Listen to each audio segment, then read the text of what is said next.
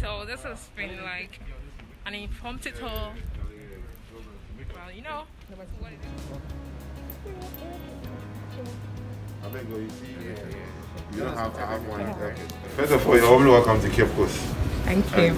Warmly welcome to Cape Coast Castle. And I go by the name Samuel. And I'm the one going to be your guide for the next 45 by the Portuguese, led by Don Diego de Azambuja in 1482. The second one built in Osu, as you know, Osu Castle, by the Danes in 1661. The last one built here by the British in 1665. And everything was being done. They kept these people in this total darkness. This door was being closed. The only source of light and ventilation it gave to these people, when you go, you see it yourself. So today, I'm glad you came here to know the history behind your ancestors, where they were kept. Are you ready? Yeah.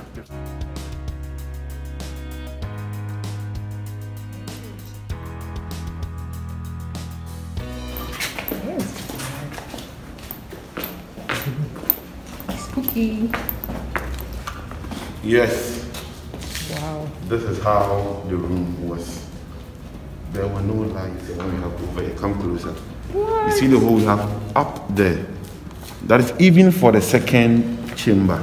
People who were in the second chamber, 200 people, using this hole as a source of light and ventilation. But they themselves call this window. But I myself, windows are much bigger than these ones. These are holes for animals. But people of innocence, they didn't do anything. They were kept here. They slept in total. Let's come in first here. What is this? It was being abolished in 1974. They didn't abolish it in 1974, but during the 1974, okay? Because they wanted to see the original floor. So where you are walking now is the original floor, because this place was being excavated. So these maps demonstrate the level of the feces. The level of the feces when they were here. The trade went on for 400 years. So talking of the feces over here, it was just piling. Everybody piling and piling just like that. Let's get here. Let me show you the portion over here. You will see where I am standing now looks a little bit different from where you are standing. During the excavation, they left this small portion as an evidence for people to see how the floor was. So I am standing on toilet, sweat, and human flesh all over this place. Have you seen the difference? Yeah. Yes, so this is not the original floor. This is the original floor because they excavated the room. Those who survived, it's all about having a strong immune system. Because the condition here, if you have a weak immune system, automatically you will die over here. Anytime they have new batch or set of people coming in, they will cover the room with sand, cover their mess for the next batch coming, not to see what has really happened in the room. Let's continue. Up here, a watch post also up here. Security men were there doing their work up there by watching these people down here. But you know what happened over here? The third chamber, they had opportunity to hear some gospel up here at dungeon. When you go to Elmina Castle too, the Dutch also built their church right above the female dungeon. So what was their motive behind having a church right above a dungeon? Was people of your own kind, you put these people over here in their toilets, blood. They didn't continue their journey from where we came from. The men rather continued their journey from here. They had an underground tunnel, an underground passage that connects to the door of no return. Only for the men. The women were not part, but the women were really close to the door of no return. So the men, they will pass here. We have an entrance here. If we are to take the white cloth off, you see the entrance of the tunnel. Yes, this wasn't here. Don't be confused. I'll explain the reason why we have the shrine here. So let's take for example, this wasn't here.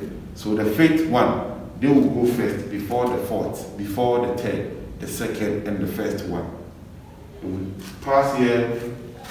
In the evening, they normally ship our people, many in the evening, all because they never wanted the local people to see what they were doing. So especially in the evening, that's when they ship our people. Straight to the ship will just come. The shrine wasn't here. Please, the shrine was here even before the Portuguese arrived. So when they came here, this is where the indigenous of Cape Coast, this is where they were worshipping. So when the Portuguese got here, this place was full of rocky. A lot of this place. That's why the castle has a good and strong foundation. They did a quarry before they put up the structure. So this place was full of rocky. So when they came here, this is where the indigenous of Cape Coast were worshipping. They come, they worship, they go back to Cape Coast. They come, they worship and go back to Cape Coast. And the reason why, that's why they even had this brick as a god, because this is where they were worshipping. This is the church, the one up here. Oh, okay. Yeah, this is the cemetery. Nonsense. So this is the church up here. And the name of this place is called the courtyard of the cemetery. The courtyard of the cemetery.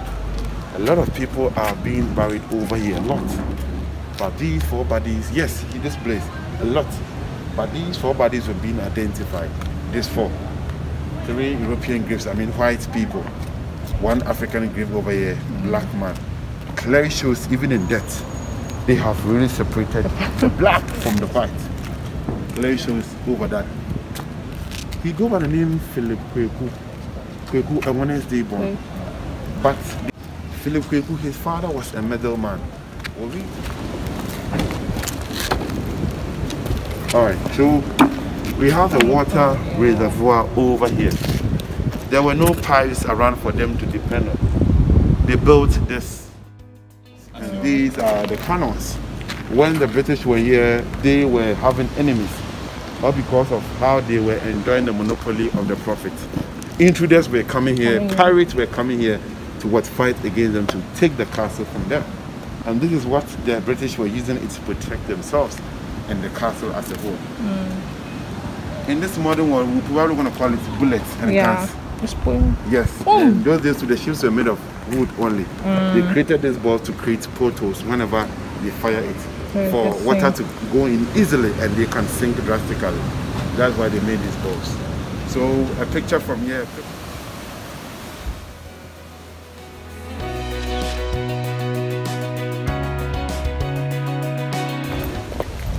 Alright, so this is also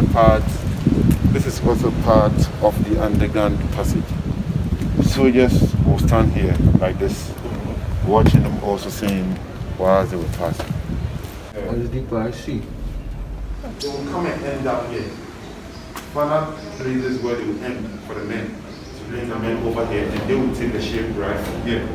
This was the door of no return, this place. They block here because of the seawater keeps on coming in whenever they are shaping our people. They needed to block this side, using the current door of no return as a door of return. Very small one. If you want to go through, unless you bow down before, you can go through. You clear? Yeah. But this place is also blocked. The reason why they blocked here was that they were still smuggling people.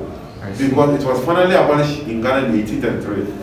So after all, from the date from 1801 up to 1833, meaning they were still smuggling people over here. And they needed to block every tunnel to show a proof or a sign that indeed it's really abolished. That is why they blocked the tunnel. If I did not mean that, this place will not be blocked. This place is called the female punishment cell. Wow. The female punishment cell. You know, when the soldiers were coming down here, they didn't come along with their wives. they ended up raping, having sex with some of our mothers, our aunties, our sisters down here. But you know, some African women, they didn't allow themselves to abuse sexually. Yeah. They ended up bringing them here because they were stubborn. They took these people here. There was a huge metal door over here. Alright, so finally, the female slave dining. You could have a picture from here also as well. If you want to take a picture, just do that.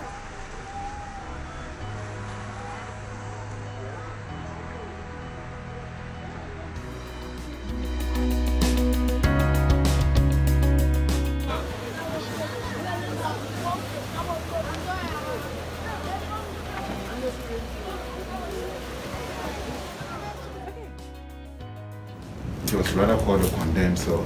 I told you occasionally they took the slaves up here to work, cracking their brakes, you know, scrubbing and sweeping over here. Some of them wanted to what? Run away from here because they were sick and tired of being in the dungeon. And finally they were not so lucky and they were caught. They took these people in here without food and water. No one walks in and come back alive, with the exception of for here. They didn't kill them because of the condition they had here. They died themselves because there were no food and water given to these people. No ventilation points. No source of light and ventilation, as you see. Because of the condition they had here, they died themselves because there were no food and water given people, innocent people. Almost darkness. Yes. Darkness. And they died over here.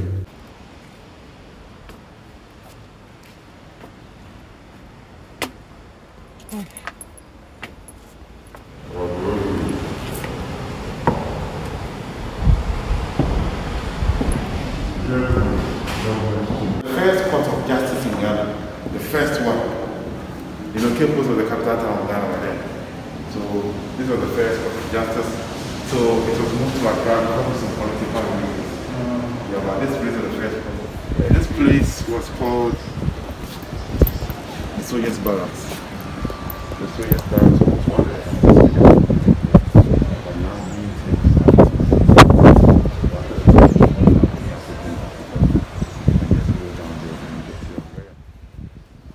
And all the noises from the dungeon, they couldn't be here because they were top and the breeze. And the noise from the sea was the highest level. There's a woman buried among the graves you have down there, white woman, and that's the wife of Captain George McLean. Oh, George McLean. She was found dead here.